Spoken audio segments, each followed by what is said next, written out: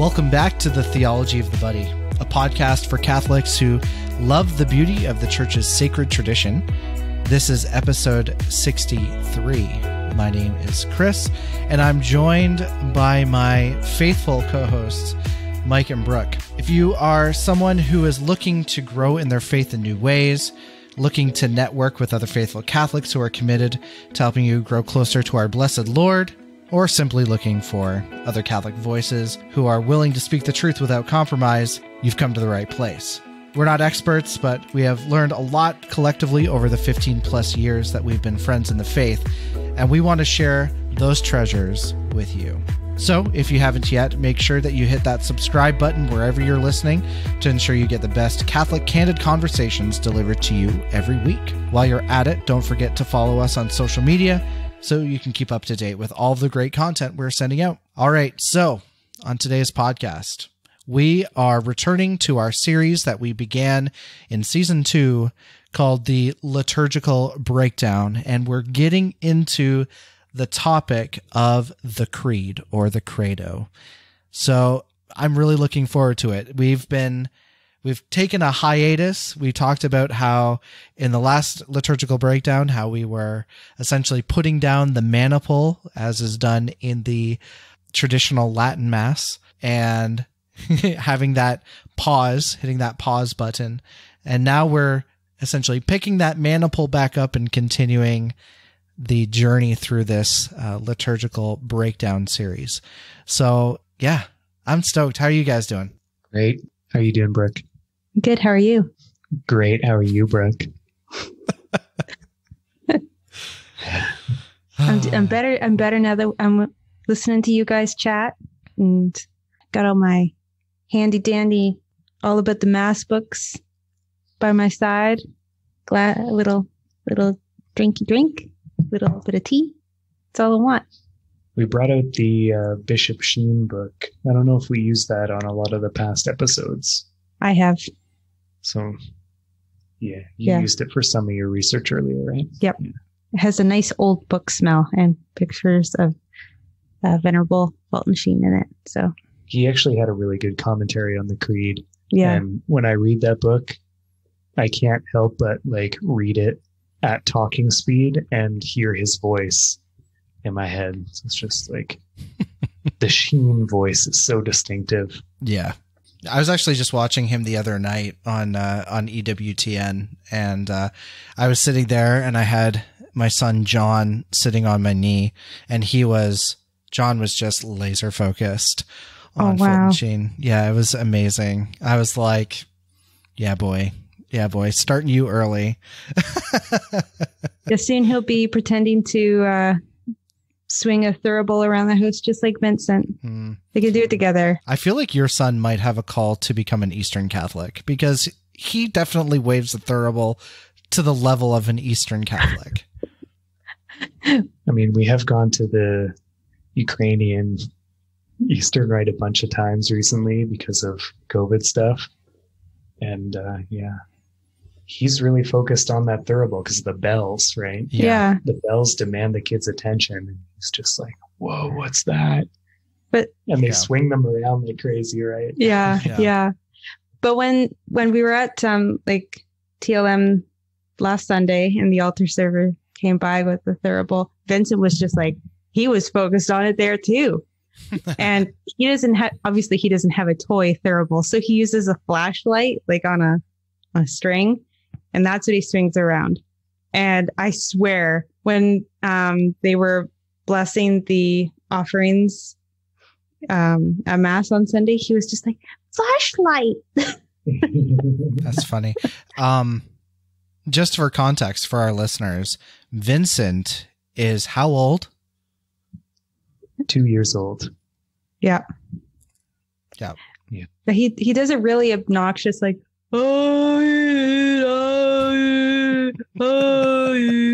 While swinging the flashlight, he just processes around the house doing a chant. It's so funny. That's amazing. And you have to explain it to people too, because they're just like, what is wrong? It's wrong with your kid. I love it. That's I wonderful. really, really do. That's wonderful. Yeah, he's a beautiful soul. I love Vincent. He's great.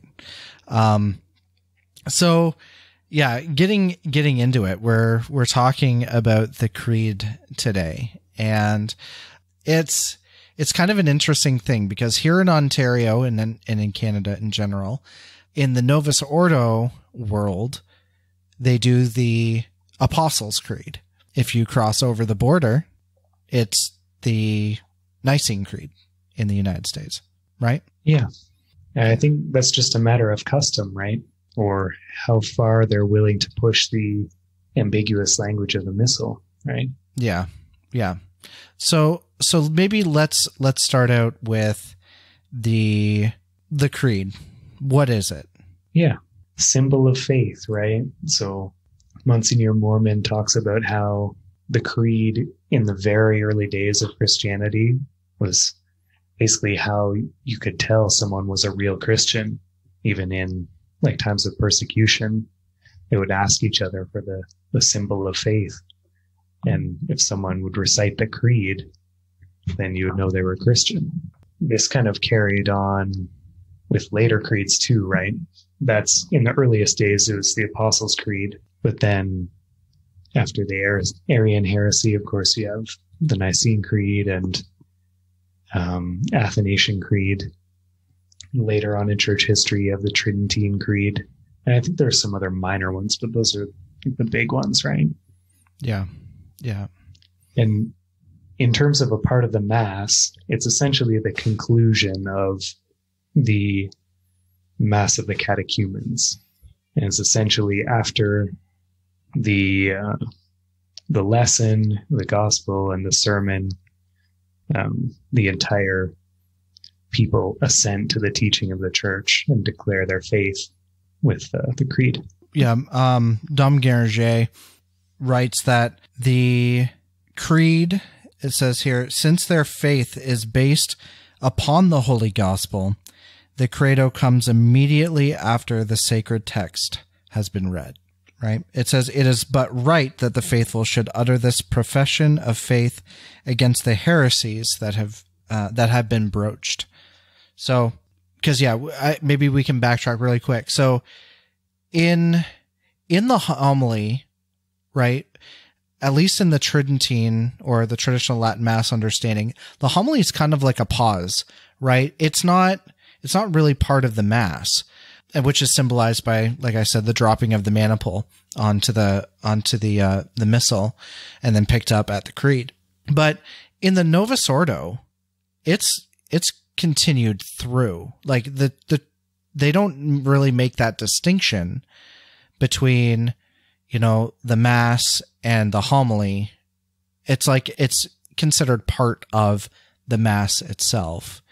And that's why, one of the reasons why, is they say that priests in the Novus Ordo shouldn't begin their homilies with the sign of the cross, because it's not part of the Mass.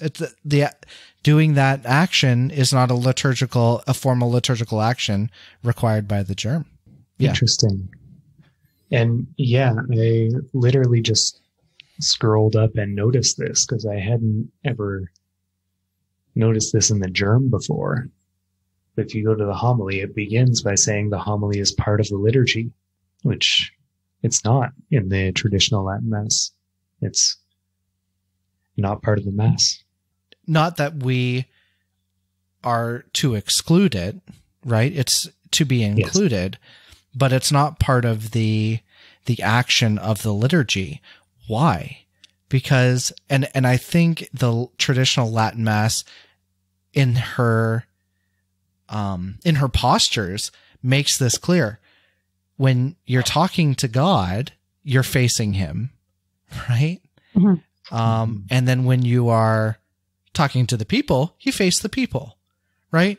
But I mean, what's the difference? I go from my altar where I'm performing, celebrating for everyone to see and looking at them right in the face, through their masks, of course. And then I just sidestep over to the ambo, which they call the altar of the word, and continue the action there. It's another manifestation, I think, of the loss of the focus on the sacrificial character of the Mass, right? The overemphasis on the teaching and community aspects, right? Absolutely. More of, the Protestant influence, right? Where their church or their church service is only about teaching scripture and being in community, right? No sacrifice.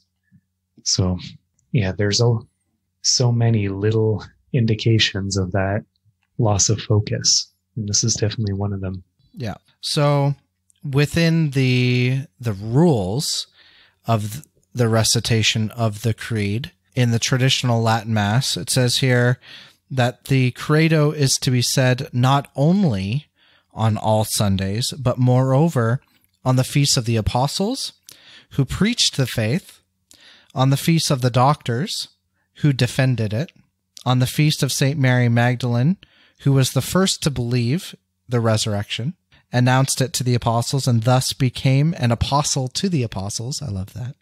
On the feast of the holy angels, because allusion is made to them in these words, quote, maker of heaven and earth and of all things visible and invisible.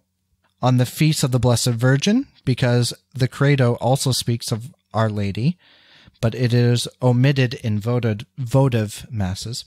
It is said also on the feast of the dedication of a church and on patronal feasts, because it is supposed that on both those days there will be a large concourse of people, and it is on that account that it is to be said on the feast of St. John the Baptist, should it fall on a Sunday, for otherwise it is not said, because St. John came before the mysteries were accomplished, and because there is no mention made of him in the symbol. The Credo is said likewise when a church possesses a large or important relic of the saint whose feast occurs, and on which it is taken for granted many faithful will assist at the services. So, end quote. That's from Dom Guerichet. So that's kind of the rules for the Tridentine side. What's the rules for the Novus Ordo? Cool. Here's the rules for the Novus Ordo. Get a drink because it's going to be pretty long. The Creed is said on Sundays and solemnities. That's it.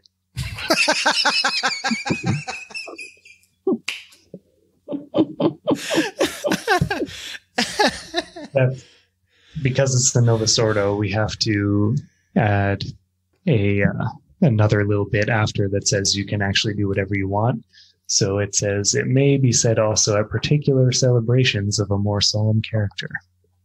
Yeah, just optionitis. Vague enough to let you do it anytime you want. Yeah. This is I kind of chuckle reading this part. If it is sung, it is begun by the priest, or, if this is appropriate, by cantor or by the choir. It is sung, however, either by all together or by the people alternating with the choir. If not sung, it is to be recited by all together or by two parts of the assembly responding one to the other. I'm just going to sigh. The alternating part, I don't understand. Well, I mean, I guess you can see kind of like saying The Office or something. Oh, like in parts. Maybe. I guess so. I don't know. Yeah. It is kind of funny how so many places in the germ, it'll be like, this is what you should do. But also, if it's appropriate, you could do this, or this.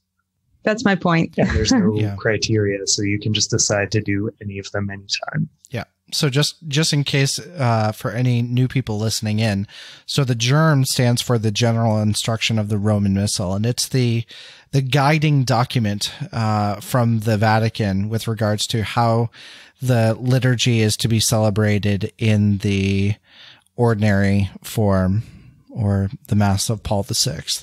So, So another point, just kind of taking a jab at Canadians saying the Apostles' Creed. So it says here, the symbol, it's from Dom Guerichet. I love him. He says, the symbol recited during the Mass is not that of the apostles, not the Apostles' Creed.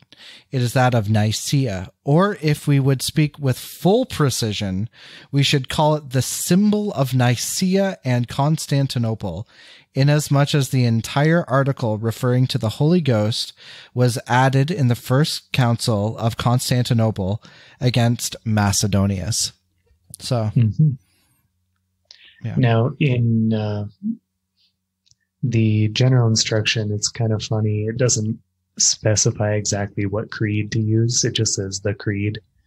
And where it quotes from it quotes from the Nicene Creed. But I believe in the Missal, it has that note that says, particularly in Advent or Lent, the Apostles' Creed may be used instead. And I believe it recommends it on the basis of those being special times of baptism where the Apostles' Creed is used. Yeah. So that's kind of where the common practice of always using the Apostles' Creed came in, because the language is just vague enough to let you get away with it, and it's a little bit shorter, so people like it. It says here, speaking about the length, the Nicene symbol, I like calling it that. I'm going to start calling it that. The Nicene symbol is longer than that of the Apostles', which nevertheless contains all the truths of faith.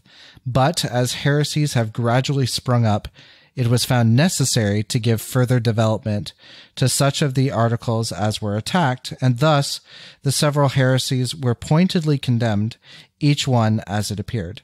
This symbol contains everything that we have to believe, for we say in one of the articles, I believe the Church, and hence, by believing all that the Holy Church believes, we possess everything that she has adopted, and everything she has declared to be truth, in the councils of Nicaea and Constantinople, as also in all the others which followed. Yeah, absolutely. We were just reading the Tridentine Creed earlier before we started recording, and I think it was an updated version, even including some Vatican I related content. But it's a really beautiful creed too. If you want to use it in like private prayer or something, I highly recommend reading it. Because it's basically what Nicaea did for the Arians, the Tridentine Creed does for Protestantism, and to some extent modernism too. It explicitly calls out a ton of errors, like, there being 7 sacraments, that's a truth, not an error, but yeah, it calls out the fact that there are 7 sacraments and that there's no salvation outside the church, and that purgatory exists, and we can pray for souls in purgatory and things like that. It's beautiful. Yeah. I always presumed upon the idea that the creed was said everywhere during the liturgy all the time since the time of the apostles, and that was just it. According to Dom Guéranger, he says, listen to this, until the 11th century, the Credo was not thus publicly said in the churches at Rome.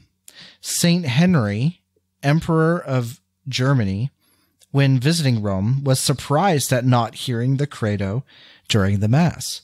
He spoke on the subject to the then reigning pontiff, Benedict VIII. The pontiff told him that the church at Rome gave in this an indication of the purity of her faith, and that she had no need to express her rejection of errors, which had never been harbored within her walls. However, shortly after the emperor's remark, it was decided that the Credo should be said in the churches in Rome on Sundays, for that confession of faith would become all the more solemn by its being promulgated from the very chair of St. Peter. Neat, eh? Yeah, I read that same thing in This is the Mass, and I shared that with Mike this evening as well. That's the Fulton Sheen book. Yes. Yeah. It said here, this is a footnote that he had. It is usual to ascribe this adoption to the instance of the Emperor Henry II, who came to Rome in the days of Benedict VIII. Bruno, abbot of I'm terrible at French. Rationale states that when the emperor asked the Romans why they did not recite the creed at Mass after the gospel, he met the reply that inasmuch as the Church of Rome had never been tainted by heresy, they had no need to recite the creed. And when I heard that, I was just like, interesting. Yeah. It's actually an important event relating to some of the politics around the schism to the adoption of the creed at Mass in Rome, because local churches all around the world had started saying the creed during their liturgies. Like, I think Sheen noted that the first places to do it were actually Antioch and Constantinople, and then later it was adopted in the West. But the West had started saying the Filioque, and it really wasn't well known, apparently, in the East. This is something Dr. Alan Finster talked about on in the history of the church councils, how in the East it wasn't well known that the Filioque was said in the West, and it only kind of became known to them after the church at Rome started saying it during the Mass. And that was when, because it wasn't well understood, it was kind of seized upon as a political tool to say, hey, the Pope's a heretic. He added this Filioque to the creed. And it, this is a bit of a sidetrack. Obviously, it wasn't something that arose from scholars or from, pious Eastern Christians at first. It was something that came first from like an emperor who wanted an excuse to call the Pope a heretic. So. Yeah. Speaking of the Filioque, Dom Garget makes mention of that as well. So for those who are listening and may not know, so the Filioque, what is it, Mike? If you could give it a succinct definition. So it translates usually in English to "and the Son." Well, the meaning is usually more through the Son, I guess, if you want to get into how it's understood. But this is something that was added by converts from Arianism, I believe. So after converting back to Catholicism from being Arians, they wanted to emphasize even more strongly that the Son is actually God. And so in this part about the Holy Spirit, they added that he proceeds from the Father and the Son. And that became a common practice through all the West. But because of translation issues, it didn't translate well into Greek and became misunderstood. And that kind of led to it being a political weapon against the Pope, and was a big part of the rhetoric around the schism. Right. It says here from Dom Garget that it was actually in Spain that the addition of the Filioque was first of all introduced into the creed. Interesting. In order to express with greater precision what the fathers of Constantinople had declared. This change was begun in the 8th century, but the Roman Church did not adopt it till the 11th. Yeah, it says here that the Church knew that such a measure would provoke difficulties, but seeing the necessity, she decided upon it, and since then, this addition to the symbol has become obligatory on the whole Church. So yeah, I think Orthodox people might contest this, but I think at least since the Council of Florence, the translation issues and the actual meaning of it has been pretty much ironed out to the point that at Florence, all the Eastern bishops agreed to the Filioque being fine. Right. But then again, there were political issues. The Pope ended up excommunicating the emperor or something like that after Florence, and blah, blah, blah. But yeah. Right. So it caused problems, but in my opinion anyway, the problems weren't really due to the Filioque. It was more of a scapegoat issue. Interesting. So why is it important for us every Sunday, at least, to say the creed? What's the big deal? So this is from the Latin Mass Explained, Mormon. He says, after the gospel, the profession of faith follows. The priest returns to the center of the altar and he stretches out and elevates his hands, turns his eyes towards heaven and says the prayer, which begins with the word credo, I believe. This is the answer of the church to the gospel teaching. She replies that she believes all whatsoever Christ taught. The credo is an abridgment of the Christian doctrine and is often called the symbol of faith. So it's like it ties everything in together. Like we've been given the gospel, and then we've been given this profession of our faith. Like it sums up that we all have to profess together before we, witness the holy sacrifice. Mm-hmm. And I think there's something to be said as like everybody professing the same thing. Again, reinforcing that universal belief, that universal truth. Yeah. Do you have a moment in your lives where you can recall suddenly the shift happening in your head and in your heart, and you start saying the creed with complete conviction, and you're like, I'm meaning every word I say here?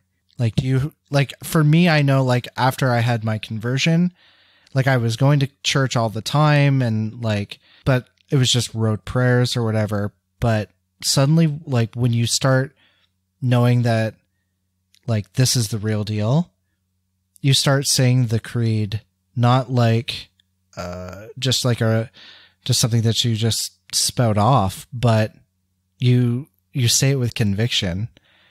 And, yeah, I don't know, like, especially at Easter, like being able to, declare the creed is such a big deal. And, mm-hmm. Yeah, I don't know. Like, do you guys, like, do you find that you get excited just saying the creed sometimes? I know I do. I can't say that I can recall, like, exactly when that started, where there was that, I don't know how to word it, excitement when I was saying the creed. But I do remember, like, during our wedding, that was a big deal for us to have people see, like, a as well done as possible Novus Ordo Mass with as much reverence as we could possibly ask for, I guess. Is that the right word? We didn't go to the at the time we didn't go. But there was something about standing in front of everyone, during our marriage and saying the creed. And I think that was important. It's just one that I remember. I don't remember that. What happened that day? I'll tell you when you're older. I don't remember the creed particularly. I just remember the schnitzel. That's all I remember.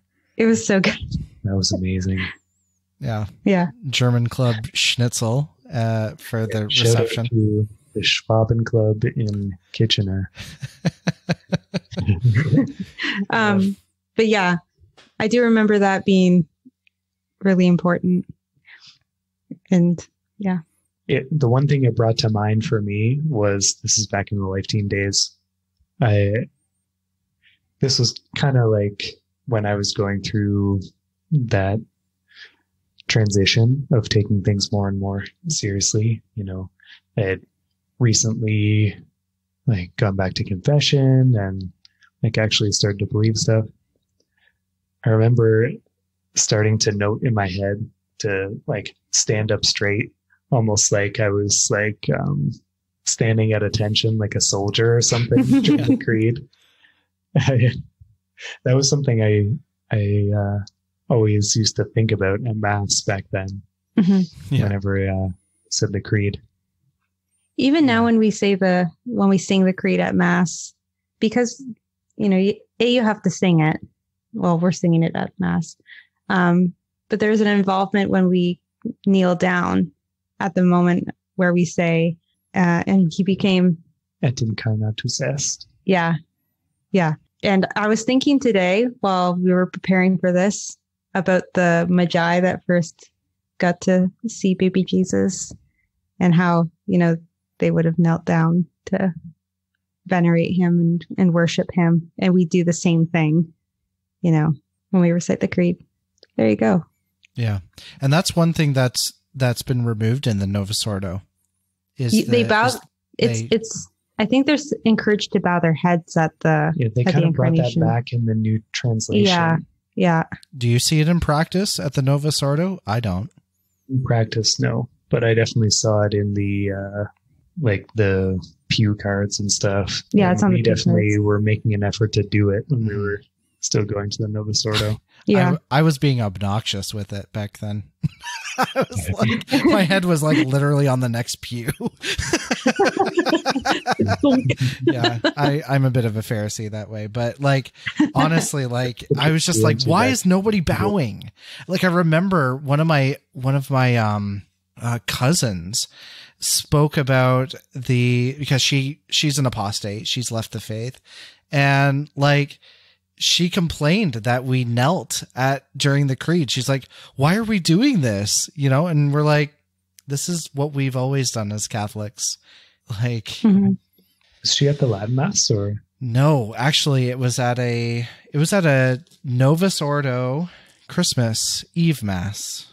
Oh. Yeah. And they actually had everybody kneel at Incarnatus Est. So, yeah, interesting. I mean, I just find it cool that they actually tried to do that. Supposedly it didn't go over very well. But anyway, yeah.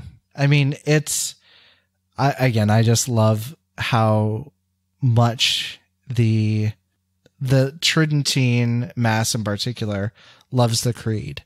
I mean, we have so many mass settings for it.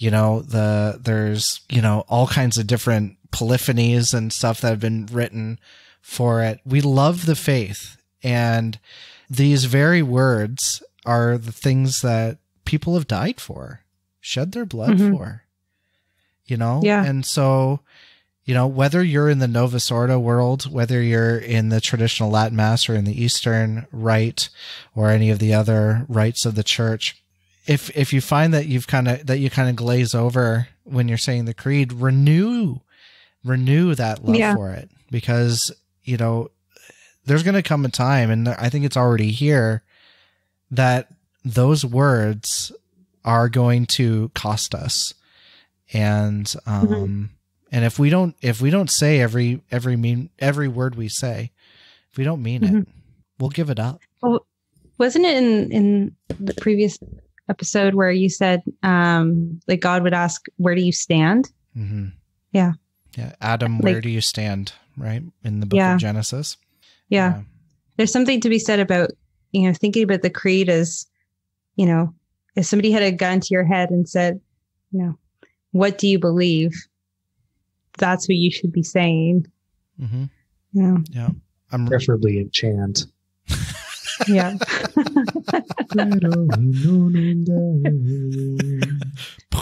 I was gonna say bang, but it's like that's so dark. It's morbid, but it could happen. It could happen. Yeah. Well, do you guys know? I was listening to the story just earlier this week about the martyrs of Compiègne, the Carmelite martyrs of Compiègne. Yes. I mean, what a story, right? I mean, they were alive during the days of the French Revolution, and the revolutionaries at that time were trying to destroy the church. They were taking the nuns and the monks, throwing them out of convents, destroying their convents, setting them on fire, setting churches on fire, killing priests, doing whatever. And these Carmelite sisters had been forced into a secular life, forced out of their convent, and then they were accused of a false crime, brought before a court and accused and sentenced to death. And on the day of their execution, somehow all of their clothes magically were in the wash and couldn't be worn. So they all had to wear their habits. And they ended up going to the town square, center of the town square, where there was the guillotine. And each one, as they approached, like they were all there, they began singing. There's different stories. Some say it's the Veni Creator Spiritus. Some say it's the Salve Regina. But in either case, all the nuns were singing this hymn, and they, one by one, would approach Mother Superior, ask for her permission to go and die. She would give them permission. They would go up again. The singing continued.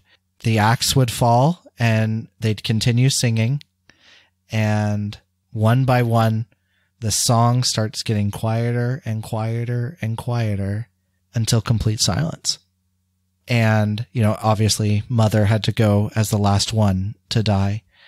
And, normally things like that would happen, executions there'd be all this pomp and circumstance with it. There'd be a drum roll, and then the axe would fall and everybody would cheer. Yay. It was dead silent in that crowd. And they just dispersed. And 10 days later, the revolution fell. So yeah, anyway, I love that story, but I think, the words of the creed matter. And we should, especially in these days, be singing and saying it with utter conviction every Mass. And when we're praying our rosaries, saying the Apostles' Creed with conviction, because again, if we lose that conviction, those words will just become like any other, and we won't be willing to die for them. So, and if you struggle with that, ask God for the zeal for the faith, for the zeal of the confessors. So, yeah. Anyway, that's my TED Talk. Thanks for coming. Thanks for listening to my podcast. I call that an episode. Yeah, for sure.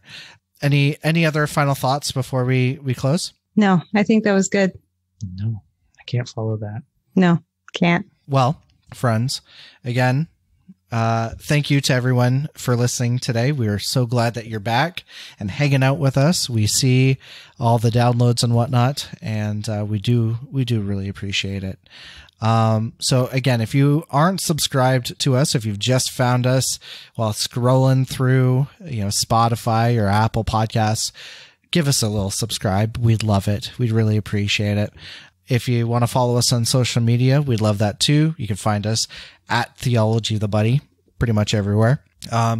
Also, if you are listening on Apple Podcasts, we'd love for you to throw us a review. Yeah, it would mean the world to us to know your thoughts.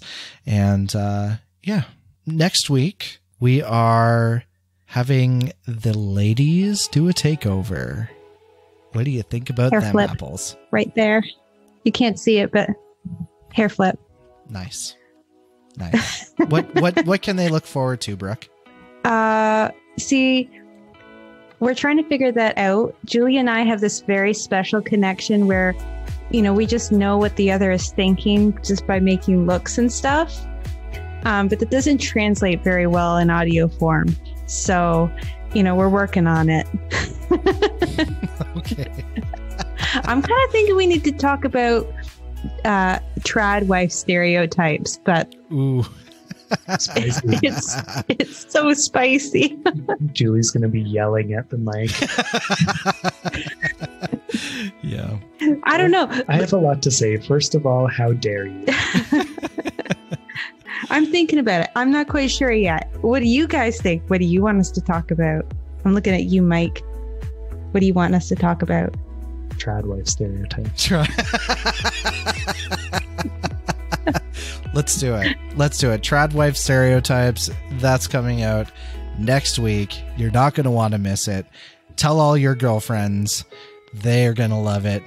Have them subscribe. Share it with your family. Mention us at Thanksgiving if you're Canadian. We love it. Yeah. Side note, I looked at Mike and I was just like, is there like a trad man stereotype? Yes. There definitely is. Because get this, I was describing all of these things that I would consider like a trad man, trad man stereotypes, and I just basically ended up describing Dr. Taylor Marshall. He's a real Chad. He's a Chad. Yeah. Mm-hmm. It's just like, it's true though. Yeah. There's a lot of them. wears suits, smokes pipes, has a beard, shoots guns. Wife stays at home, bears the anyway. Wife's the type. Yeah, but like I think there is to be a trad man, you have to be married. Oh, true.